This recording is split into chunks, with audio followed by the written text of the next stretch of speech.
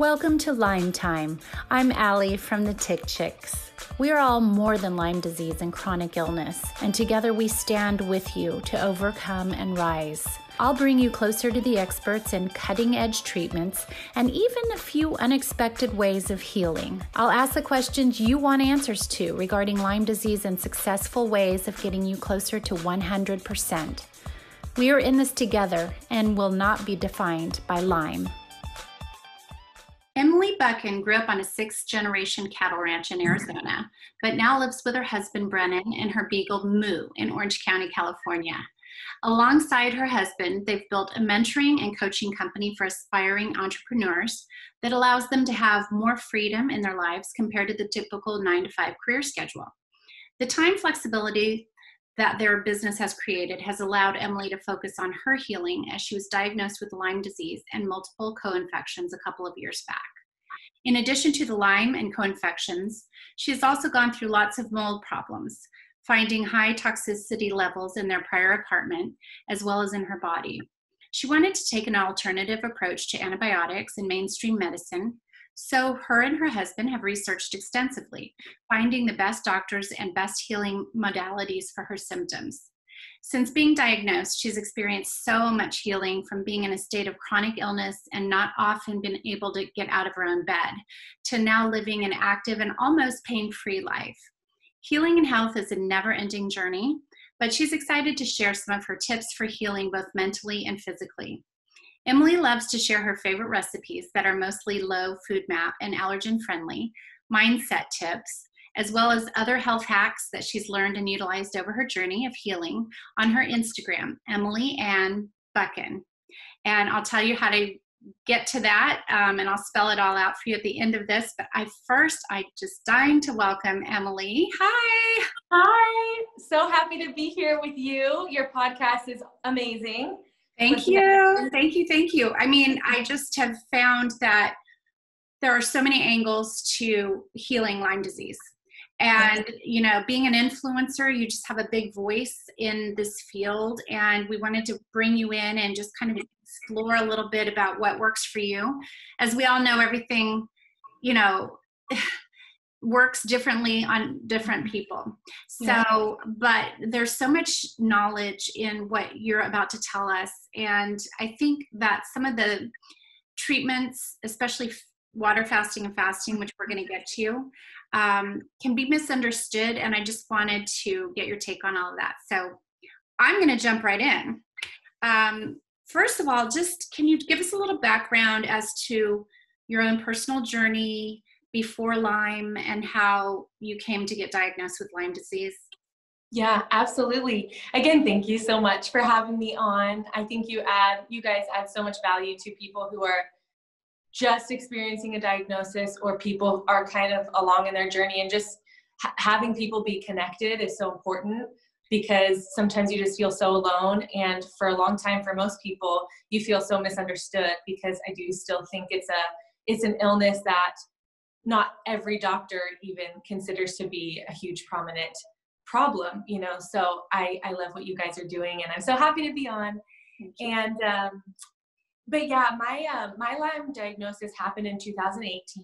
So for a couple years now, I've had the diagnosis. And actually, so I grew up on a ranch, like you had mentioned, and I think all my problems actually started there, because I think as a young girl, I had always a ton of gut problems. So my immune system, my gut was already compromised.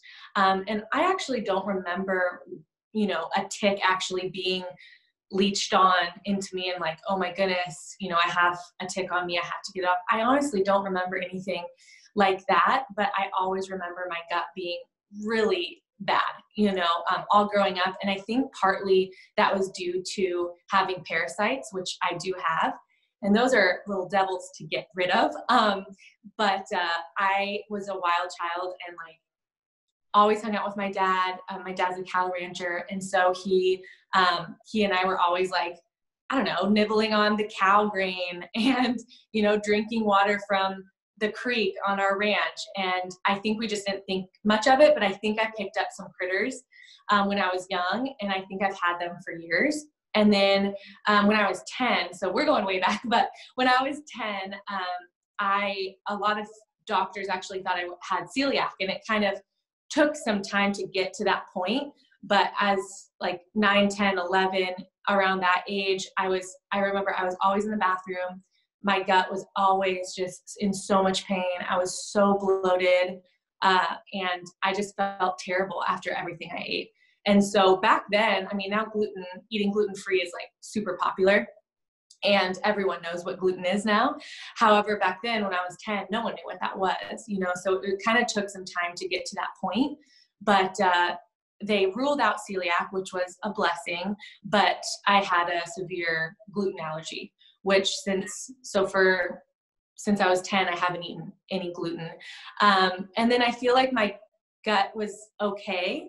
And then really until college, it kind of, all the things started to go to hell, because I got mono my freshman year from my boyfriend, now husband at the time, but he was really sick, and I got mono my first year. And then also in my first year too of college, my gut just started flaring up again, and just bloated all the time. And I felt like I had a lot of just brain fog, cognitive, just stuff going on.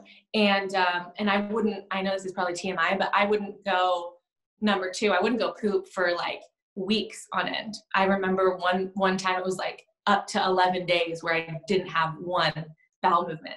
And so it was just really bad. And I've always been super active. I was running track in college. And I think obviously being an uneducated, you know, young girl, I was so focused on what I looked like. And I always felt like my stomach was so bloated, and I just couldn't lose weight, and just always in just a sort of state of unease. And so I didn't know what I was doing back then. And I remember just trying to not eat so it would go down. And I just think it just put extra stressors on my body. And so anyways, my gut was really bad all growing up. And then later found another doctor and did multiple allergy panels. And this time it came back with a whole new slew of things I was allergic to. So obviously still gluten, dairy, eggs, soy, corn, pea, like a whole lot of stuff. And so, and I've always been really disciplined. So I was like, okay, done, never eating again. So since, gosh, I was 18, I've been off of all the other things, you know. But I think what I've learned now is that I was struggling with leaky gut. And I think whatever I ate a lot of, it would have reflected on an allergy panel. And I still would have had sensitivities to it, because it changed. You know, I kept doing different allergy panels, and every time, you know, the food would change, you know. So, but anyways, when my husband and I got married in 2014, we moved into an apartment, and we were broke as a joke. We had no money. So we moved into the only apartment we could afford. And I was at the time working in retail management in Newport Beach at Fashion Island. And so we got apartments right by Fashion Island. So obviously great location. However, really old apartments, and right by the ocean and that dewy air. We later, you know, 2 years, I think it was like 2 years in to living there, we found out that there was severe toxic black mold. And it was that, I mean, I could talk about forever, but it was, we were again so young, and we didn't know, you know, much about mold illness or mycotoxins or anything. We told our apartment community, and then they came in and tried to patch it up. They painted over all the black mold. Oh my gosh. In our bathroom. Yes. They put in this huge like HVAC system and blew like a ton of air just all throughout our apartment. Then after that, my symptoms just went from pretty bad to like extremely bad, because the blower that they put in started stirring up all those mycotoxins into the whole apartment. So very, very sick. So anyways, yeah, that was a long story in and of itself, but it wasn't actually until we were dealing with the mold and trying to detox my body for, I believe it was almost a year and a half, until my doctor tested for Lyme and I tested positive. My symptoms were just continuing. Mm-hmm. And obviously, yes, I was dealing with the mold, but she had a hunch that, okay, obviously you're immunocompromised, you have, you know, gut issues. Obviously you have this mold exposure. Let's test for Lyme, which I'm happy she did. And then it came back positive, and also positive for every single co-infection, which was not very fun. The whole gang tested positive. So that happened. It's kind of a double-edged sword. You want somebody to tell you exactly what's going on with you. And then you finally get the diagnosis, and it's something nobody knows how to do anything with. So then begins your journey. And so, you know, let's just talk about, were you already an influencer before this diagnosis? Were you already on social media in that way? Or I was on Instagram, and I actually had a blog, but in college, I feel like I was just not a person meant for college. I was always, I feel like, more entrepreneurial minded. I had little small businesses all through college, and through college, honestly, my main focus was my blog, which was at the time more geared towards fashion. And so I was posting in regards to that. And then later on, my husband graduated his undergrad, and he was a bio major. And then he went on to go to chiropractic school, and then also get his functional medicine license. Oh, that's amazing. Wow. So I think a lot of the reason why I post what I do now is, obviously I've been through it and I've learned so much, but also he's a big influence on me because he has just always had this, I guess not always, but in the past, 10 years, he's had this mindset of, you know, the body can heal itself. Let's try to expose it to great things. Let's go back to the basics. Let's make sure we're getting sun. Let's look at our food. Let's look at, grounding, just like basic things that can be profound that oftentimes mainstream medical doesn't acknowledge. It's so fascinating that he's a functional medicine doctor now, and the journey that you guys can take together. And it's also fascinating to me that he was exposed to mono and mold, yet doesn't have any symptoms of Lyme disease or not, because I've often wondered, oh my gosh, are you just automatically predisposed to that? And so it's kind of I'm jealous, actually. Me too. But true. Okay, so let's talk about diet. This is a huge issue that I think people push against initially. They really don't want to hear that diet can affect symptoms in every single way. It just seems like too simple of an answer. Mm-hmm. But tell me about your what you have found works for you specifically with diet. Yeah, absolutely. And going back to my husband, it has been such a blessing to walk through this together. And it was so weird having that understanding of, oh my goodness, you're going through the same, environment issues that I am. Why are you not as sick as I am? Right. And so that was really a point of confusion for a long time, because he had some respiratory things, I think, from the mold.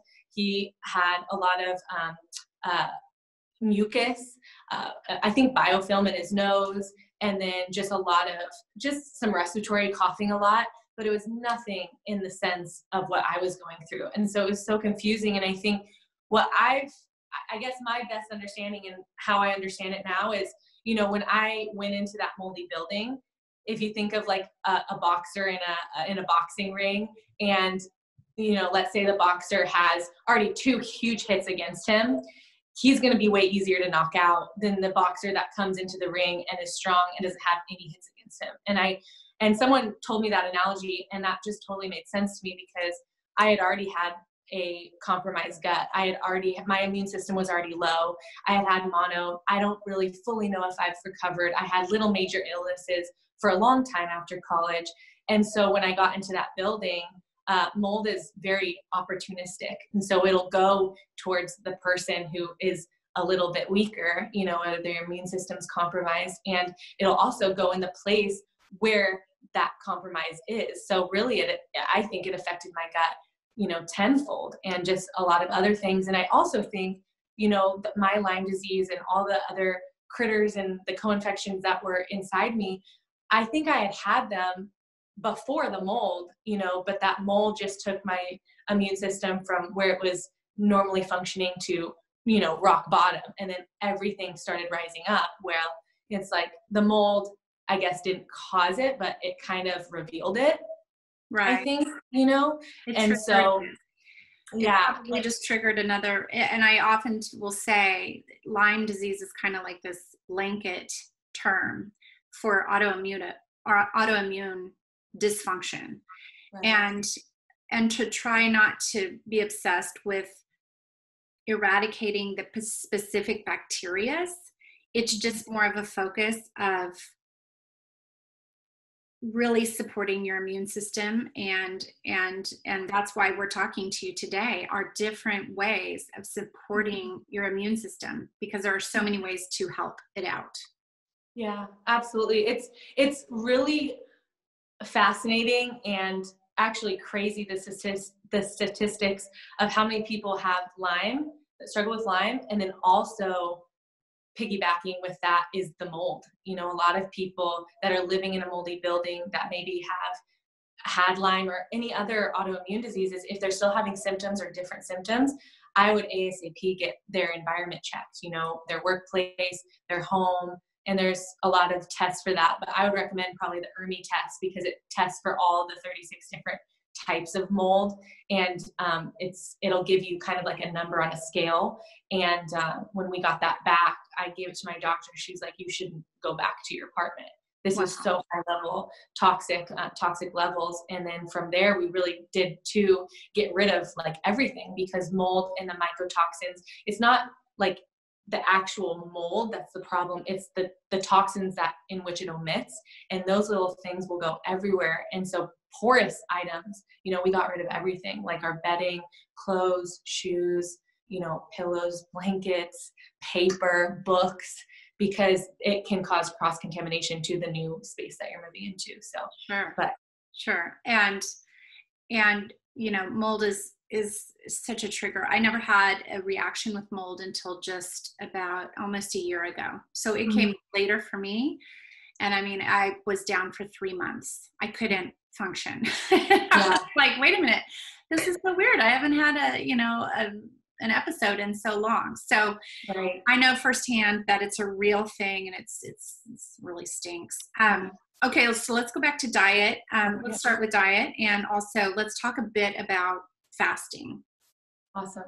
Well, as far as diet goes, like you've been mentioning, and I totally agree, it's such a personal thing, you know, and I think diets is something that the individual person that has to go through. And I mean, I think if you feel like you're having any sort of reaction towards food, whether it's an allergy, I think if it's an allergy, you would know it, because allergy, like actual food allergies are most likely in relation to like shellfish, peanuts, strawberries, and it causes an immediate response, anaphylactic typically. But if you know, have brain fog or, you know, gut issues, you know, diarrhea, constipation, skin issues, cognitive stuff, I would maybe try to figure out potentially what you're intolerant to, because that did help me a lot. And I think a good place to start is probably potentially eliminating gluten for some time. Gluten, regardless of if you're intolerant or not, it causes a ton of inflammation. And dairy also is another popular one that causes a delayed response towards intolerance. So gluten, dairy, probably corn. Those are maybe a few places that you could start with if someone is experiencing maybe a reaction, or maybe you just feel like something's not right. And obviously so many symptoms can be, they're all related. I feel like the Lyme symptoms, the mold symptoms, you know, food stuff, it can all be a similar symptom potentially. And so it does take some time to figure it out. But I do think, you know, if people just want to be more healthy, reduce inflammation, probably minimizing or eliminating gluten and sugar. I mean, sugar is not good for anyone. It feeds infection, and it causes a lot of inflammation. And so I think, you know, it's taken time. And like I said, since I was 10, I've been off gluten. Since I was like 18, I've been off of all the other like corn, soy, dairy, those type of foods. And then further than that, right now I'm currently eating a low FODMAP. And you can look, if listeners are curious as to what that is, low FODMAP foods are just, in a kind of condensed version, just foods that cause less inflammation than, let's say, a high FODMAP food. A high FODMAP food, for example, would be Brussels sprouts, cabbage, high fructose fruits like pears, cherries, garlic, onion, just things that typically would cause gas or just a difficulty digesting. Low FODMAP foods are just easier to digest and more low inflammatory foods. So right now I'm trying that. And then something else that I also did when I was trying to heal my gut wall and my gut lining for my leaky gut was the GAPS diet, which I'm sure some listeners may have heard of that, but it stands for the gut and psychology syndrome. And it's just meant to obviously help. It actually helps a lot with autism, but it's meant to heal the gut wall, gut lining. And when your gut's healed, your brain also, your brain function obviously increases because those are so tied together. But that's basically, it's a pretty tough diet, but it's basically an elimination diet times 10. Like you are just eliminating everything and then slowly building back on top of. So it incorporates a ton of bone broths and then slowly incorporates foods. And then obviously when you're eliminating everything and then slowly bringing things back in, it's really easy to figure out what you are sensitive to. So that's another one. And then I think just on a basic level, I think, I'm a firm believer in eating organic and trying to minimize processed foods and minimize GMOs, and in relation to mold as well, getting rid of some of those high mold contaminated foods, potentially like a dairy, cheese, and also actually, interestingly, coffee is one of the highest mold sources, foods, that in America, it's actually kind of sad, but a lot of countries say this coffee is no good, and they send it to America because oh my gosh. because America has less standards for the processes of coffee. And so most likely like Starbucks, Pete's Coffee, just like the traditional kind of coffee roasters and coffee places, they're serving moldy coffee probably. So I would look for coffee that's high elevation. And you can see it on the bag, but one that I trust is always, of course, the Bulletproof brand, because the founder of that, Dave Asprey, obviously went through a lot of mold things and has a lot of processes to roasting his coffee beans. Keon Coffee is another one that has that, which is Ben Greenfield's company as well. So awesome. And what about fasting? What types of fasts do you prefer, and how long do you do them? And do you, how often do you do them? That kind of thing. Yeah, absolutely. Yeah, fasting, I do think, like you mentioned earlier, it is a little bit controversial because I think in our American culture, it's said, breakfast is the most important meal, never skip a meal. It's important to eat 3 meals a day, or to boost your metabolism, you need to eat 6 meals a day.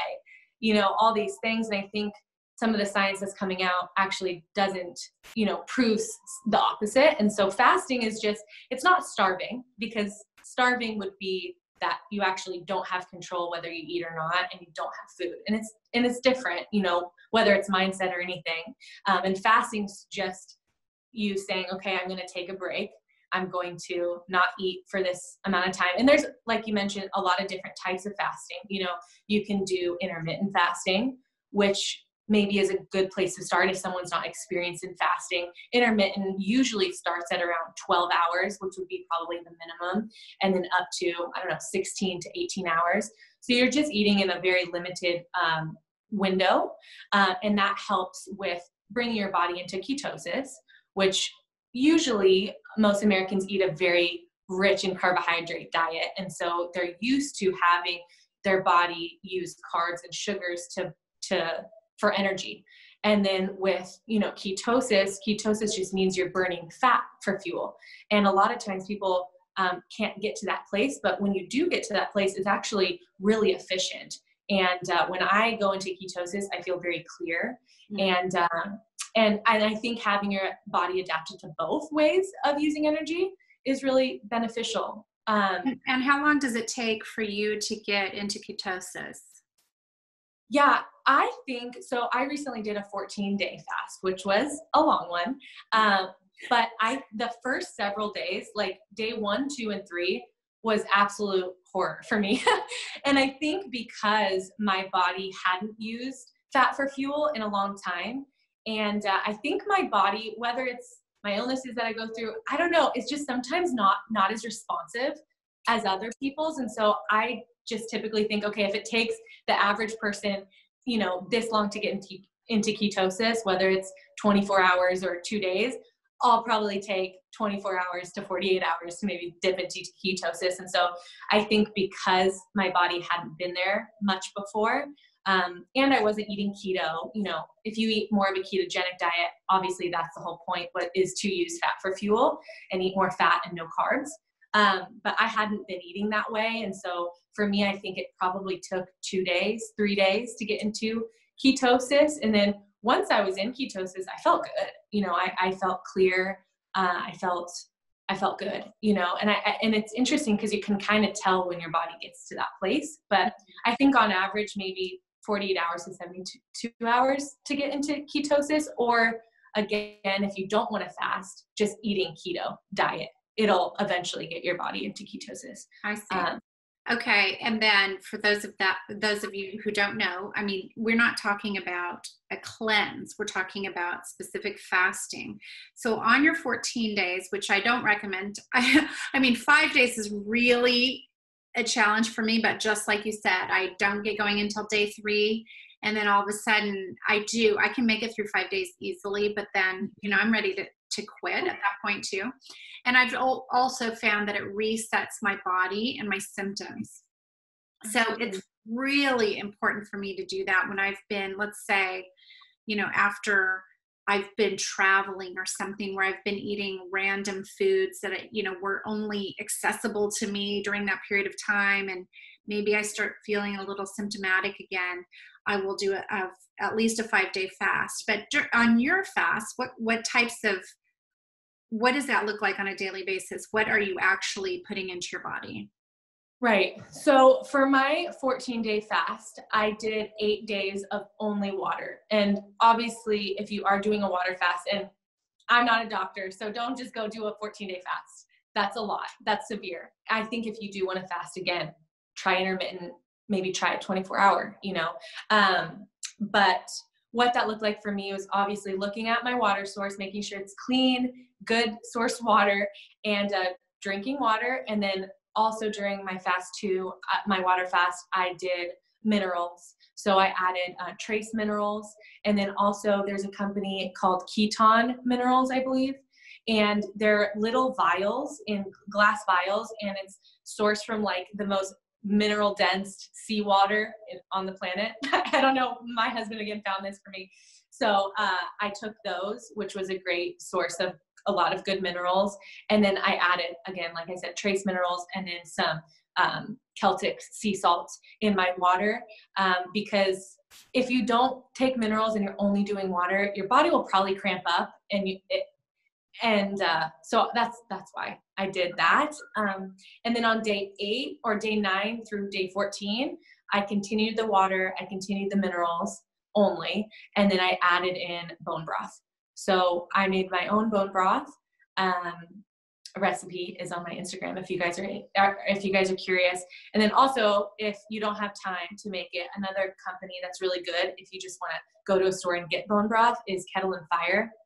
And they make their bone broth and let it simmer for, I believe, 48 hours, which is really the main difference between a bone broth and just like a stock, because a stock maybe is made in an hour or 2. A bone broth, when it gets really healthy and you're getting all those great minerals and nutrients from the bones that they're boiling, is really at 48 hours plus.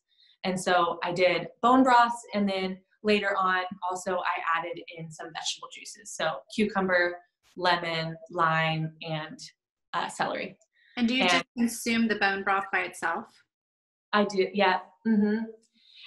Yeah, just heated it up. If the bone broth, if you make your own, it gets gelatinized, so it looks like that disgusting jello-y stuff on top, but just heat it up. And again, if you don't want to deal with that stuff, just get the kettle on fire.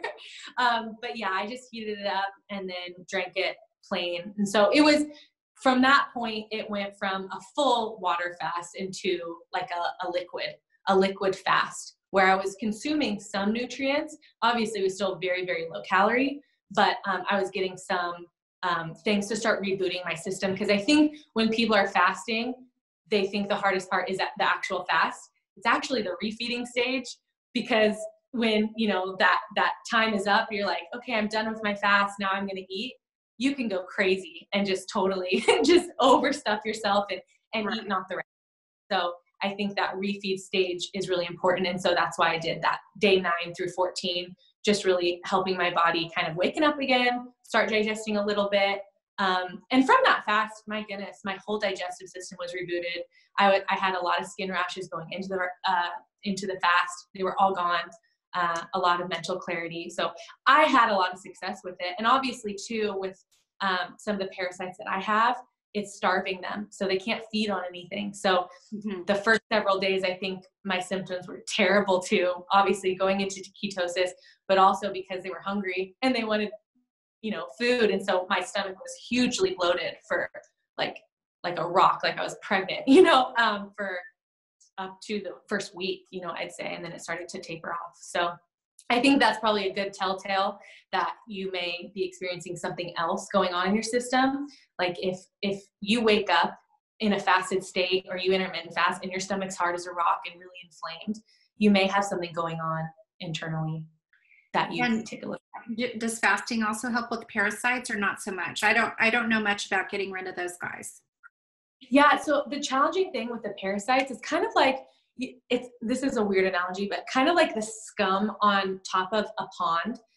It's kind of, so when a parasite goes into your intestine, it creates like a biofilm, which is kind of like, in relation, is kind of like that scum on top of a pond, and it kind of protects the water. And so that biofilm is going over that parasite in almost like a protective layer. So they're really challenging to get out. And so from what I've researched and found, it can be helpful because you are starving them, putting them in a stressful state. And I think that biofilm will start to loosen, they become weaker, and then you can flush it out, whether through a colonic or coffee enemas. I do very regularly as well. So I do think that they help. I think that there's a lot of supplementation and different things that also break up that biofilm as well that can help. And for people out there who want to know how to test for parasites, if they suspect this, they go to a functional medicine doctor or an MD. What kind of test do they do for that? I did. I went to my doctor she was an MD. However, she was alternative.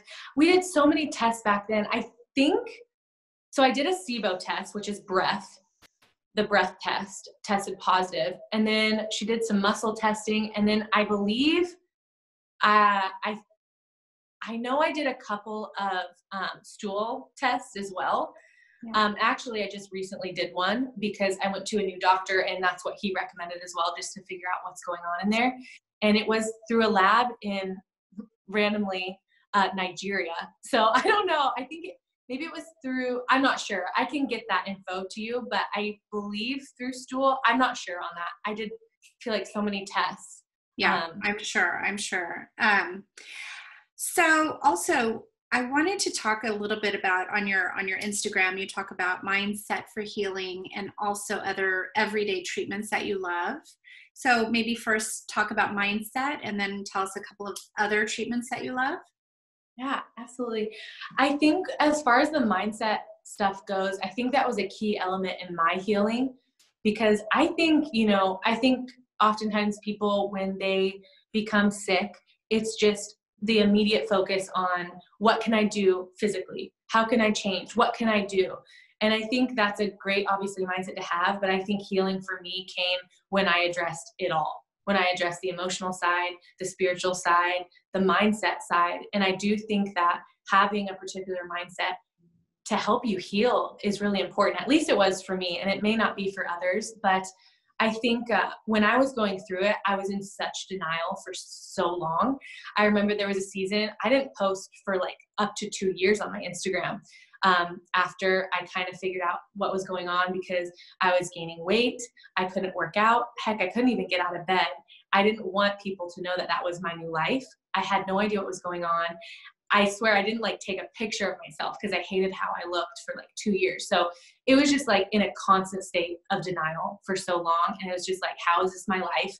I was very much playing a victim when I look back, and it was okay. That was my process. But I think, and I just felt so alone. And obviously with a lot of the things that I have, and maybe some of what the listeners have too, it really gets you mentally and emotionally. Like I wasn't even the same person. I went through depression. I went through suicidal thoughts. Like I just wasn't myself. And I think there was a lot of that wasn't my fault, you know, but I think on top of it, just looking at that mindset piece and just knowing that it could make a difference was something that I could control. You know, how I thought about my symptoms, how I thought about, you know, overcoming them, knowing that I could heal, having hope, you know, and I think a lot of that came from good association, you know, making sure whoever I was around was positive, was uplifting, was encouraging me, and knowing that I could heal, wasn't like freaking out about my diagnosis and like, oh my gosh, this is so bad, you know. So I think association, and I think a lot of that mindset piece for me was just reading. You know, one of the first books that I read was You Can Heal Your Life by Louise Hay. And, you know, regardless of what you believe, your spirituality, whatever, I think there's a lot of truth to some of her understanding of healing. You know, she was diagnosed with cancer and healed herself through her thoughts, you know, because I think a lot of times what we focus on just amplifies. And so if we're constantly thinking, oh, you know, I'm never going to get better, you know, I have no control, my body sucks, I'm such a loser, I'm terrible, you know, that's not going to be the mindset to help you heal. You know, you have to start thinking and affirming yourself that you are powerful, you do have control, you can get better, you're okay, you're safe, you know. And I think that was a huge part for me. And then also just surrendering and having patience and knowing that, okay, Emily, it's not a race, you know, time's on your side. And I think that was really tough for me to be at. And I think, again, that didn't help my healing. It was honestly when I just surrendered it and was like, hey, this is my life. This is what I'm going through. You know, maybe one day my pain is going to become my platform. Maybe I'm going through all this for a reason, and it's all going to be okay. I think that was truly when I felt like my symptoms started to get better, versus just like, what can I do? What can I control? How can I starve myself to hopefully lose weight? It was just stress all the time. What can I do? What can I do? Into just like, okay, I'm just going to be in this place and I don't like it, but I'm going to keep striving, but I'm going to strive in a surrendered state. And so I think that's at least some of the mindset that I really resonate with. And I think a lot of people do. And just taking ownership in your thoughts, you know, because I think before you know, and a lot of what we do, my husband and I, you know, we're around really great entrepreneurs and just in an environment of growth. And so I think that really helped me too, because it was always like, how can you get better? Maybe this is your situation, but how can you get better on the situation? So I was constantly immersed in that type of a mindset, which I think really helped me, but it made me aware that I actually had power over my thoughts. Whereas growing up, it's just like, I think you think whatever you think is truth. You know, if you're insecure, then you're insecure, you know, but why don't you challenge that? You know, why don't you start to change that and change those deep rooted beliefs? And one program too that people may want to look into that really helped me is a program called DNRS, which stands for Dynamic Neural Retraining System. And it's by a woman named Annie Hopper. And she really looks at healing the limbic system. And you can go on her website. There's so many testimonials of people healing from multiple chemical sensitivities, mold, autoimmune diseases. And she really just takes you through, you know, how it works, the science, the power of your mind, but the piece that she talks to and speaks to in that program is really healing that limbic system, because when you're sick for so long, I think you start to see sickness everywhere. You just start to assume that you'll get sick. I remember there was a time where like every new home I went to or every new place, I'm like, this has mold, I'm going to get sick. Or the chemicals, like I smell something, like this is going to make me sick, or eating a certain food, like I don't want to eat that because that's going to make me sick. Again, that's not a great mindset to have. And I think a lot of it isn't even something that we're aware of. And so her program goes into, again, the science, but then helping that limbic system be repaired and start to believe that you're going to get better again, start to visualize a better life for yourself. Because that amygdala in the limbic system, your amygdala is that place where your fight or flight response is. And so fight or flight's amazing. You know, when we were cavemen and we had to run from a saber-toothed tiger, you know, it was a good thing, and it still can be. But I think oftentimes, and not even people that are chronically ill, I think most people are often in a state of fight or flight all the time, just constant stress mode, looking for, just triggered all the time. And so that program really helps calm that and starts to repair that and heal that. And and she also has a book if listeners are curious too, but that's a great resource. You know, that's such a hot topic right now, healing the limbic system. I think that's going to really resonate with a lot of people out there. It's also just sort of quantum healing in a way, you know, just really tuning in and realizing that, yes, instead of viewing things as restrictive, see them as opportunities. And I know it just sounds so little, but it really is. It's just changing the mindset, because before you know it, another thing I say is fake it till you make it. I mean, just keep charging forward and keep trying to be as patient and positive as possible, because you know, you may or may not get to a place where you're like, oh my gosh, I'm healed, you know, and I'm back better than I ever was before. You know, we don't know with this crazy Lyme disease. So I appreciate that. And I really appreciate you coming on and sharing your journey and wisdom with all of us.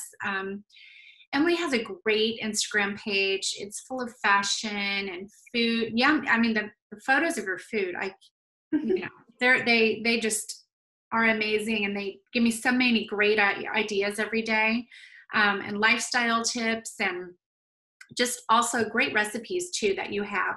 And you can follow Emily on Instagram at Emily Ann. That's EMILYANNE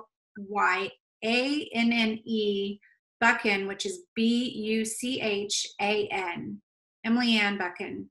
And again, it was such a pleasure to meet you. I hope you come on again. We wish you all the best, and tell your husband we said hello too. All right, I will. Thank you so much for having me.